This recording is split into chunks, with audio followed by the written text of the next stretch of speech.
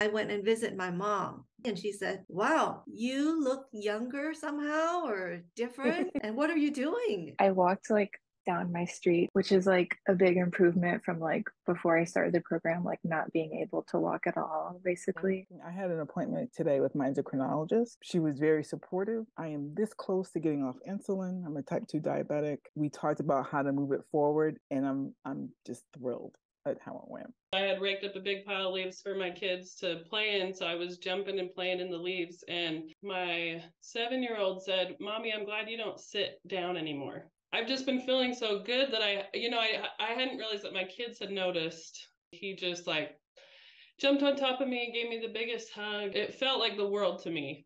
To learn more about this topic and how you can get help, comment in the comment section below. Learn more.